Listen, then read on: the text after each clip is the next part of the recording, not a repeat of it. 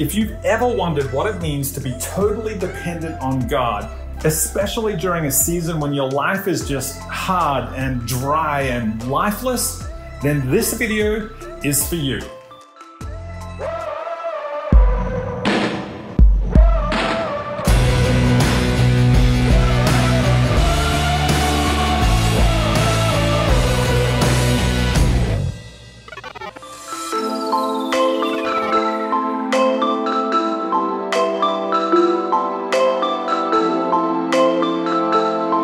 I'm standing out front of one of the biggest cisterns in Masada, and standing here, it reminds me of some verses in Jeremiah where God, speaking through the prophet Jeremiah, says to the people, "You have forsaken me, the spring of living water, and put your hope instead in man-made cisterns like this one."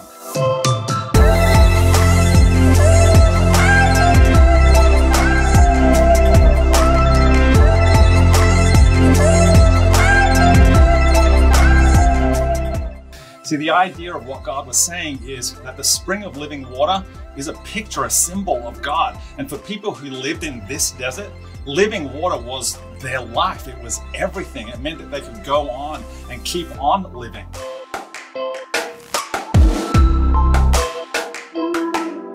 Yet they had placed their hope in a man-made cistern that stored water up for themselves.